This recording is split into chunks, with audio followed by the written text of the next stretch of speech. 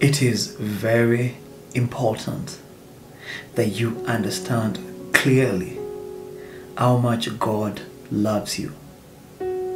When you're full of His love, sin becomes unattractive because you've been satisfied by His love, right?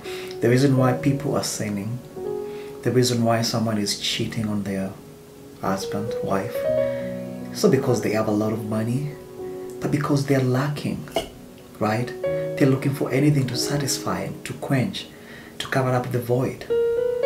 That's why something I was writing and I said, you are not in love. You are in luck.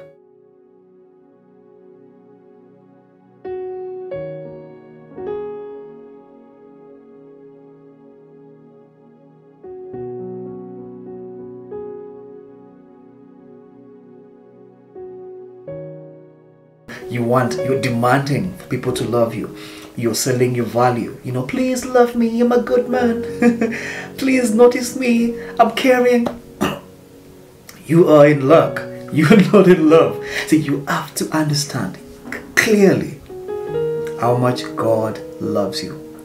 Simple as that. Please get to know that.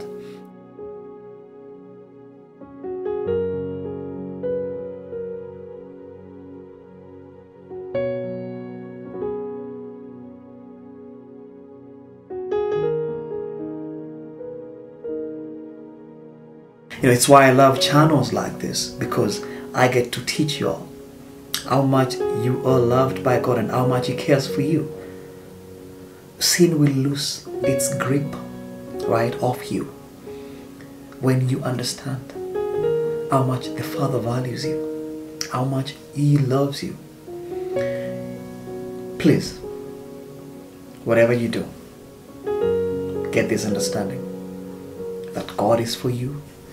He's not against you. He's not holding anything back on you, right?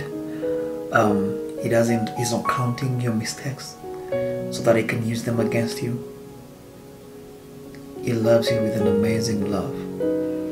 I love the psalm which says that, let me try to remember, it says, the Lord is gracious, right? And compassionate, slow to anger, and rich in love.